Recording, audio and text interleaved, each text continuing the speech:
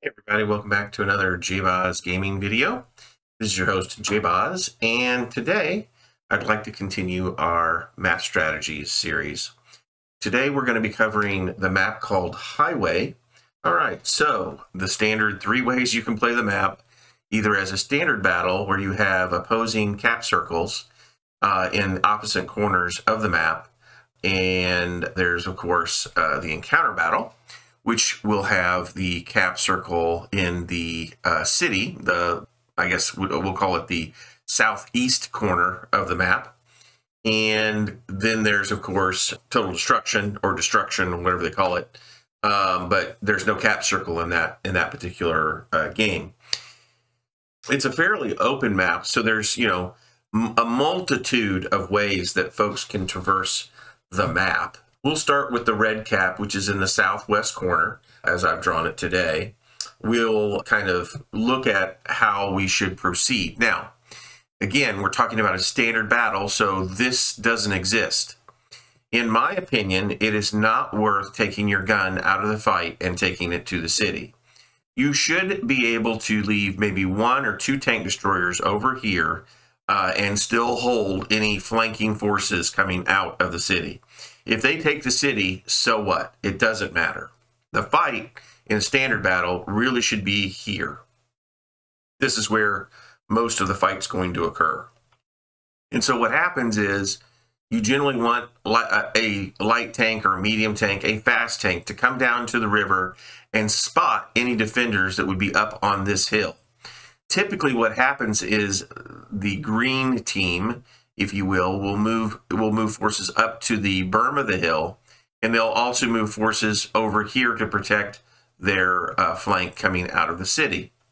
So the general way this map would play is people would flow through this side of the map to obviously this side. There is protection behind this hill here, there's protection behind this hill here, and there's protection behind certain buildings in this little scattered farm area. What you want to do is get into a sniping position over here while those that are spotting for the team will try to traverse down the hill. Usually what they do, or a safe way to do this, is to traverse down the ravine, down the river, underneath the bridge, and come up this side, spotting as much as you can from the first side. You need to quickly move across the river area, spotting as many people on the crest of the hill as possible. Once you do that, then as long as there's people in sniping positions across the map, they should be able to take these people out fairly quickly, and certainly before you would get killed. If you go too early, then what's going to happen is you're going to get spotted and probably killed before these people are even in place. So you got to be smart as a potential fast, light, or medium tank to traverse this, at the right time. And you really want to stay on this side so that they can't shoot down on you. And you'll traverse, as much as you can, this area as quick as you can, trying to spot as many people as possible. And of course, you'll obviously make passes through this river valley as much as you can to get spotting and assist damage. Folks over here will obviously, you place tank destroyers or any kind of sniping tanks over here. This is not really a heavy map, though heavies can play a role. A lot of heavies tend to go towards the city because they're scared of artillery. So let's start with artillery first. Artillery usually set back, if they're on the green side, the green artillery will sit back here behind the cap, and they'll sit kind of back in this area.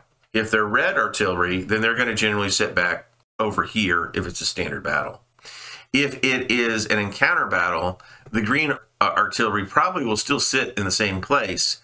In an encounter battle, this artillery might actually move up or behind or in this area here to prevent anybody from sniping them from the city if they get, obviously light tanks to spot early.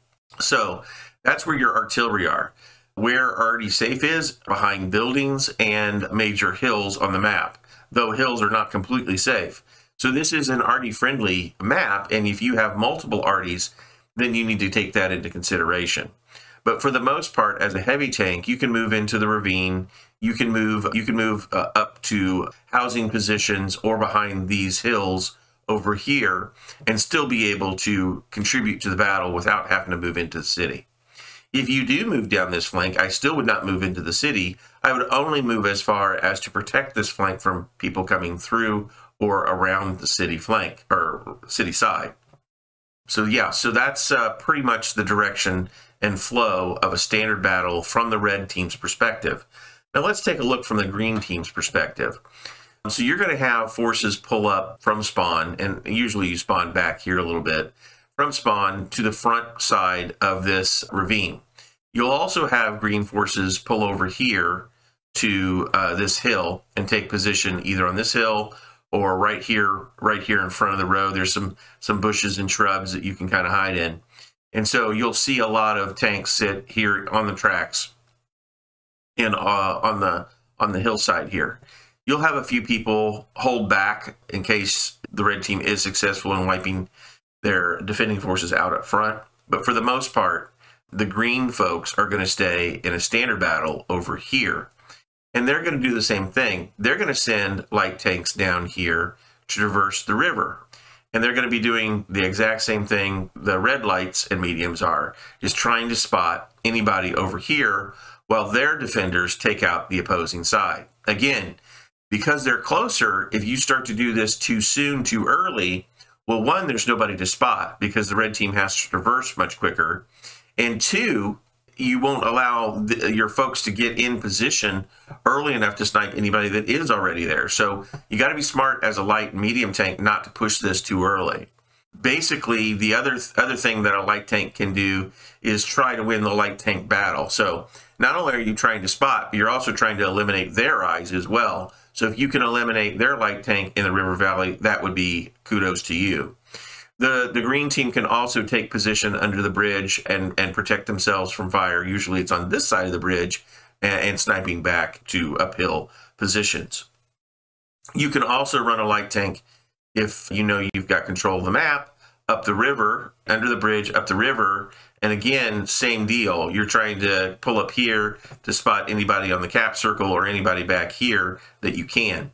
So you as a light tank, this is definitely a light tank friendly, or it's not a friendly map, but it's definitely an opportunity to get a lot of spotting damage as a light tank. And also tank destroyers thrive on this map because you can sit back and if the light tanks are doing their job, you can get a lot of damage by sniping. So in general, light tanks are playing in this river valley over here in the standard battle. Now, in encounter battle, that's a little bit different. We're going to talk about that. We're going to save that for the end. But lights and mediums are going to this river valley. So we've kind of discussed and I think covered generally what those tanks are supposed to do. You might even have a few run up the line here as green to try to take this corner away from folks and prevent them from traversing down this way. That's another move that a light or medium tank that's fast can try to make. So let's move on to heavies. Heavies, like I said, they generally want to stay back. They want to use the river as protection. They don't really want to, in a standard battle, traverse to the city, though I see them do it every time. And all that does is take another gun out of the fight. If you're a heavy, get behind a house and let your light tank spot, pop out, and shoot. I know you don't like to be snipers as heavies, but this map forces you to get already safe and really haul down and try to do the best you can until you take control of the river valley. Once you have control of the river valley, then heavies can move down the road or down the hill into the river and up the other side to take the cap circle. Tank destroyers, pretty easy. Tank destroyers for the green side are definitely going to be setting up here on this hill, across this hill, anywhere. They're also going to be pushed up to these positions over here, and there might even be a few that knock trees down and sit behind those trees here, and there can even be some that are sitting behind buildings further up. Even though they won't have as much advantage shooting across the map, they can still snipe those that are spotted deep.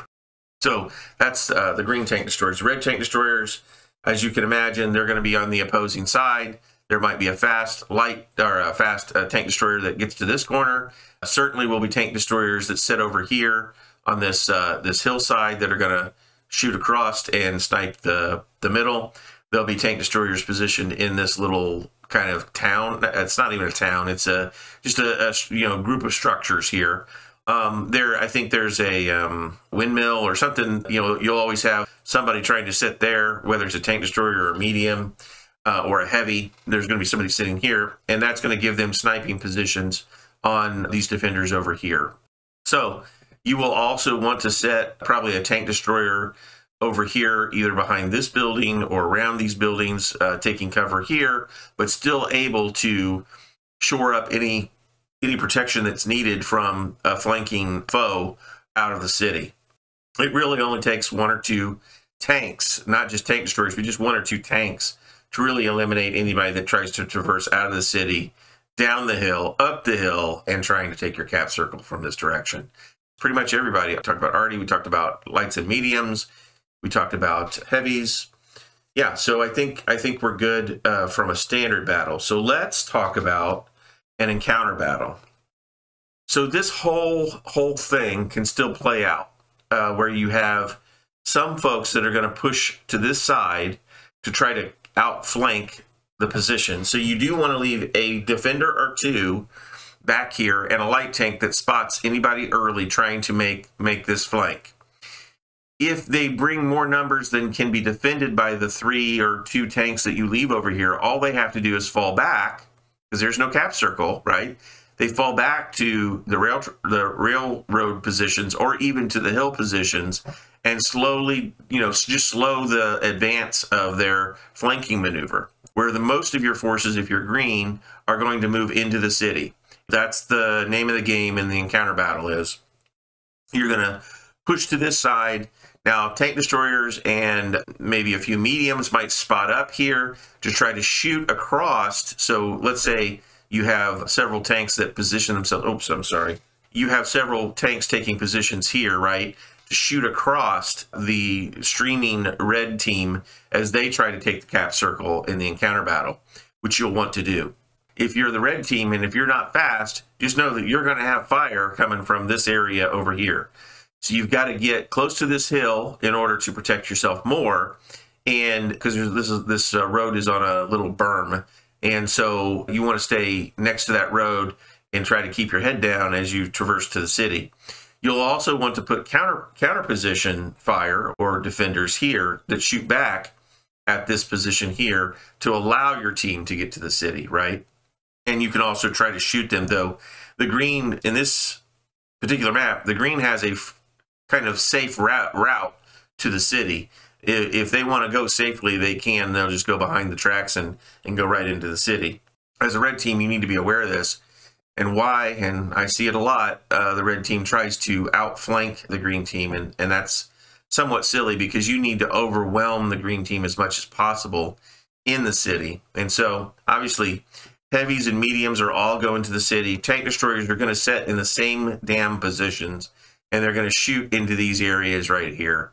Tank destroyers are going to take positions here and here, and even some that have better armor will push into the city, especially if you're a full turreted tank destroyer. The city can be a little bit easier to navigate in, so you can help your team take that cap circle. Light tanks, you want to push up to these positions early and spot as many people as you can so that you know where the defenders are sitting and try to get them to move off their defensive positions. Now, light tanks also have the opportunity to stream down into the river valley and through and under the bridge to win this river section here. I'll call this kind of the river neutral zone. And you want to try to win this as a light tank because then you can spot people on the hill. You can eliminate their lights from doing similar things to your opposing side. And so this is usually what I'll call a light battle here between light tanks, maybe even some mediums too, that have some speed. But you want to take this position away as quick as possible so that people can't, position here and again, spot people trying to go to the city, snipe on people that are your defenders, trying to help people get to the city, and so on. I would not post up too many tanks here or here, because if you have 1 or 2 tanks sniping, that's about enough. You really need to get as many forces as you can into the city to start eliminating the city. Now, let's talk about this a little bit, how to attack the city here in an encounter battle. So the red team is obviously streaming this way into the city. They want to stay either as close to this berm as possible to track into the city, or they want to stay, especially if you're fast, you want to stay out wide, right, coming into the city. And as you get into the city, there's positions here and here that you want to take up. These, you can shoot down the tracks at defenders in both of these positions. You also want to try and get your tanks here to shoot down this back, what I'll call this back road into the city. And if you're green, the same is true of these spots. They're just a little different. They're just a little bit different. They're trying, of course, you've got to watch your angles, and I'll draw your angles like little kind of dotted line. So if there's defenders, if there's red team here, the green team might be susceptible if they pull up here. So you got to be smart about how you attack the city. If you're green, you got to be careful that there might be a red person here that's sniping into this area. So these positions change based on where the defenders are, but notice that they're the corner of buildings. These positions will change based on where your defenders are, right? So you've got to get into the city. You want to get control of the city enough to then place heavies on the cap circle. One strategy that is very helpful is if the heavies that do pull onto the cap circle, and it does take sacrifice, I get that, but let's say the green make it here first. They want to, and you're a heavy, don't sit back here as a heavy. You should sit up front of the cap circle. And why is that? Because if you die, you want your body to now be a defensive point for your team. And even before you die, your body will be a defensive point for your team. So you want your heavies to try to basically build a barricade, if you will, to the red team if they have not capped. If the red team has capped, then you want to build a defensive barrier as best you can to the green team that is trying to take back the cap circle. And it'd look more like this. So that way, your allies can sit in here, maybe mediums and lights, that are helping get the cap points. And so even though only 3 tanks count towards cap points, you still want to put several tanks, up to 5, maybe even 6 tanks on the cap circle if you can. The rest should be in defensive positions, holding as best they can counter defensive positions of the enemy team. So this is a brawl point in the encounter battle, and it takes most of your team to get there and then most of your team to capture it. So if you try too soon, all you're doing is making people aware that someone is on the cap circle. But if you can place 3 tanks on at once, then go ahead and do it. And again, start to build your defensive barrier on the cap circle itself with your heavies. And if you don't have heavies, then obviously mediums become an opportunity as well. If you have tank destroyers that have good frontal armor or can be a defensive barrier, then you can use them as well. What I will say about the encounter battle is it's a little easier for the red artillery to shoot onto the cap circle than it is the green artillery. They can still do it. It's still challenging, but obviously the green artillery, so if you think about it, where they can land most of their shells is going to be here because they got to come over these buildings and land onto the cap circle. If you're red, by having your defensive units kind of pushed forward here, you have a better opportunity to not get destroyed by artillery. Now, they still may hit you because they may move slightly to get a better angle through the kind of door corridor here. I'm just trying to give you a little bit of knowledge here. Where if you're green and trying to cap, there's really no safe place from the arty here. You'd have to be behind a building. And again, if you can put 3 people here, then that's what you'll want to do. They'll have to use, if you have a good defensive, they'll have to have fairly sufficient and efficient artillery in order to root you out, because once you've built even a dead barricade here, it's going to be harder and harder for any other type of tank to root you out of the cap circle. So there you go. There's Highway. That's how it plays in general. Let me know if this is helpful by hitting the like button. If you like what we're doing here at JBoz Gaming, then please consider hitting that subscribe button to the YouTube channel, because that helps the channel grow. And if you want to get further notifications of when I drop another video, just go ahead and ring that bell, and that will give you a notification of when the next video drops. Until then, happy tanking and good luck out there.